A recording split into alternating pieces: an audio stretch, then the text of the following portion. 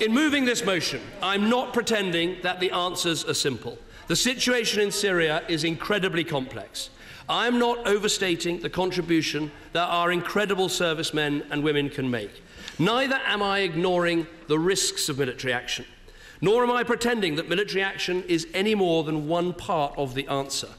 I'm absolutely clear that we must pursue a comprehensive strategy that also includes political, diplomatic and humanitarian action.